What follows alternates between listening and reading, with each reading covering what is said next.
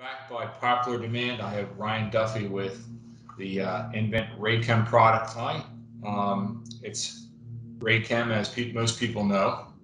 And Ryan, we're here today to talk about application challenge. That's one of the things, and we're going to focus on some of our podcasts, our application challenges. And as a lot of folks witnessed last weekend or a couple weekends ago and last couple weekends, it's been getting a little chilly. I know at the shore it was like 32 degrees Fahrenheit. We got a little bit of a warm weather front right now. We're kind of lucky. It's going to be nice. But winter is coming. And when winter is coming, people are looking at freeze protection. And people start having freeze up issues in their plants. So today we want to talk about the basics of heat tracing with Ryan. And we're going to cover self-regulating heat tracing. We're going to talk about freeze protection in piping, freeze protection on tanks, and we may even touch base on insulation systems a bit. So Ryan Duffy, welcome to my podcast. Again, back by popular demand. How's it going today? Good. Good morning, and thanks for having me on. Good to see you. So Ryan, you've been in the business for quite some time. Let's talk about some of those basics of freeze protection. Well, this is good timing. As you mentioned, it's getting colder, so therefore I consider it heat tracing season. A majority of our heat tracing business, at least up here in the Northeast United States, is freeze protection. Not really process maintenance, trying to maintain an elevated temperature, but just keeping piping equipment tanks from freezing. So it's definitely that season. The most common use of self-regulating cable is for freeze protection, and the importance of it is pretty high when it gets cold here. And the main reason for freeze protection is that not just to prevent plugs in your piping. People will assume, oh, if the pipe freezes, nothing will flow, my system won't work, and that's true. But more importantly, with freeze protection, you could physically damage your piping tank, your whatever mechanical system that is in play here. Water is strange from many different other materials in that a lot of materials they contract or shrink when they get colder. But water does the opposite. It will expand upon freezing. So if you have for example, we'll look at it as a more common tangible application for most. A homeowner with a copper pipe, and that copper pipe is filled and completely packed with water, and it freezes, that water will need to expand. It will expand with a great amount of force. That force can easily find a weak spot within that piping and burst that piping. So not only are you talking about a disruption in the flow of your process or water piping, but you're talking about broken piping. Once that happens, what will often happen is that plug, that frozen spot, push out, or that pipe will continue to leak at that ruptured area, and will continue to flow, and you will have, for lack of a better term, in some situations, a massive ice sculpture. Whatever is near that piping, whatever is around it, it will be coated in ice in a short period of time if the temperatures are right.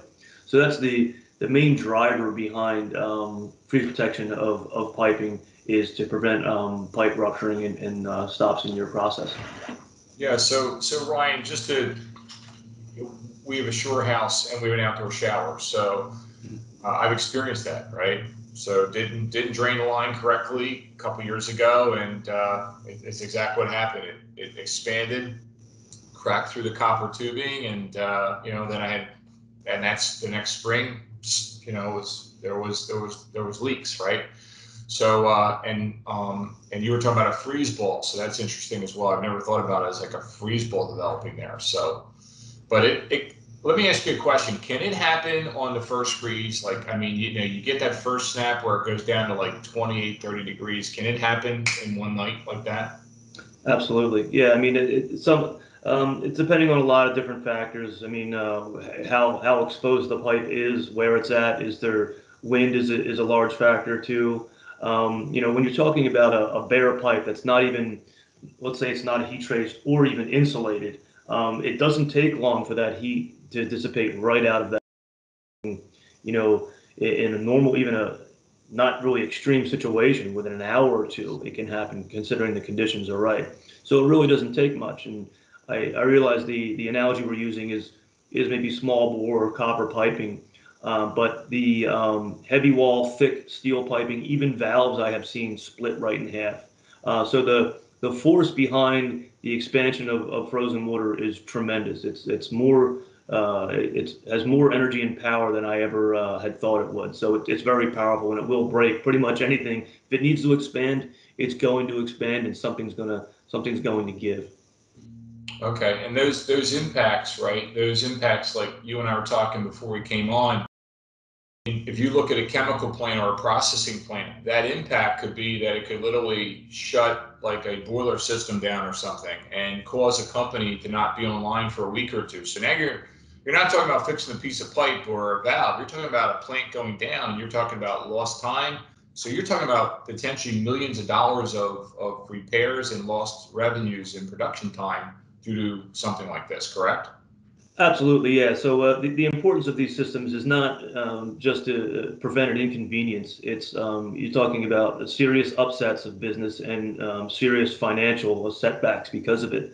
One of my first experiences actually seeing this happen, and I won't mention any plant names, but there was a power plant in New Jersey, and they had it was a 3-year-old plant.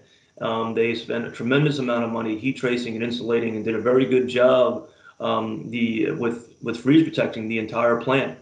However, there was a scope that was out of the plant's boundary. It was kind of a gray area, and it was the city water line that was feeding the plant. It didn't take long, and there was a large valve that was controlling that city water line, and that valve split right in half like a pumpkin. And when I pulled up to the job to help figure out what was going on, you actually couldn't get in the plant because the valve was near the entrance, and so much water had flown out and frozen. It was basically a large frozen pond at the entrance, and you couldn't even get in. It took them quite some time to get that city water shut off so that they could maintain it.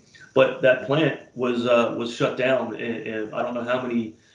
I think it was a few days, possibly, if I remember correctly. So you can imagine during a time where a peaking plant is requested to come online and they can't because of a frozen valve. I know there was a tremendous amount of financial setback because of that, simply because the heat tracing system wasn't applied properly.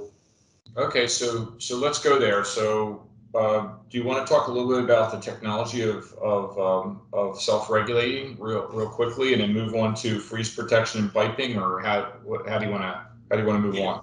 So the self-regulating technology is a great technology. Since it came on the market many years ago, it has quickly grown to be the most commonly used product for freeze protection of piping and equipment. So self-regulating cable will regulate itself all along the length of the heating cable. The cable itself, we can get into the science behind it on another time, but the cable itself, all along the length, will react to ambient temperatures or whatever temperature is being experienced. So, in a summary, when the cable feels or experiences or is exposed to a lower temperature along any portion of that cable run, it will react and put out more heat. And conversely, that same cable run, and maybe in different areas along the whole length, if it's exposed to higher temperatures, it will regulate itself down. What you want to keep in mind is that the cable will never completely shut itself off. It will regulate itself up and down, but will never completely shut off, which is why we highly recommend still using some form of control on a self-regulating cable. It's a common misconception is like, oh, it's self-regulating, just plug it in and let it cook and you're good to go. There are some applications where that's okay. We don't recommend it for various reasons, but it still can regulate itself up and down greatly. And when I say greatly, for example, when we publish or we label our cables, for example, 5 or 8 or 10 up to 20 some watts per foot, that rating or that output rating is based on when the cable is in a 50-degree ambient environment. So so you can imagine if the cable is in a 0-degree environment, it wouldn't be uncommon or out of the question for a 10-watt cable to pull close to double, given that the temperature constraints are right. So And conversely, it can pull much less. It can pull a few watts per foot if it's rated 10 if it gets warm enough. So that's how it regulates itself. But keep in mind, it never does shut off. Wow. So you know, as we're kind of like blitzing through this a little bit, this application challenge, my mind's eye, if I'm a person watching this, I'm saying, hey, you know what, I need to give these folks over at Eastern Controls and bring Ryan Duffy in and have a conversation about what we're doing. Maybe do a plant survey or something. You know, let's attack this. So.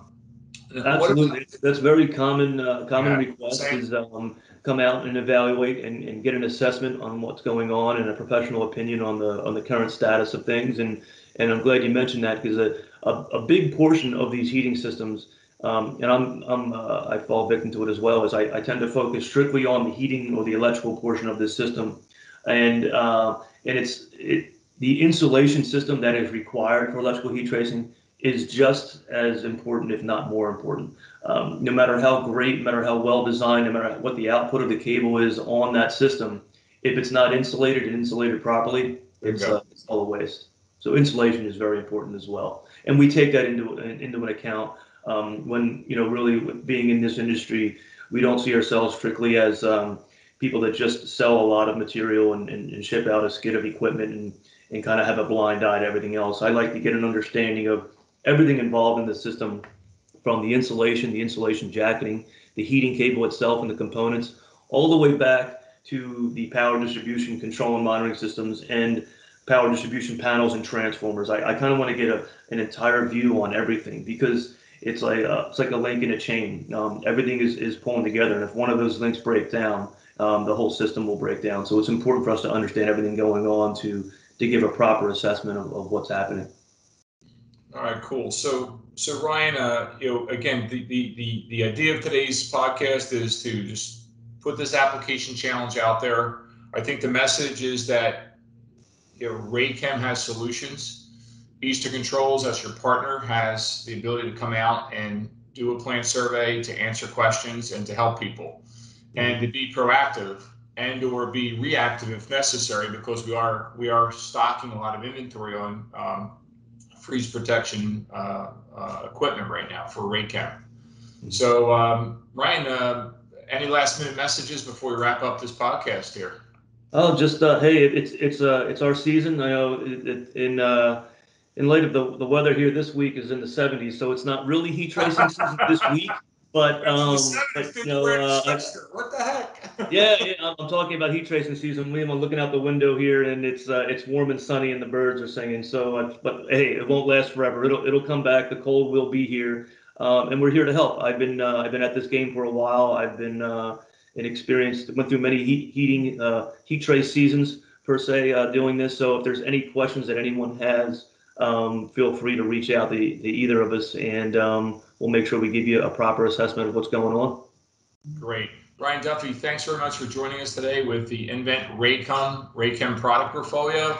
And folks, you know our number at Eastern Controls, 610-325-4600. Say, hey, you know, can I talk to somebody about RAYCHEM? Be happy to help you. Ryan Duffy, thanks again for coming on. That's a wrap, and we'll see you again, Ryan. Thanks very much. Thanks, Bill. Take care. All right, buddy.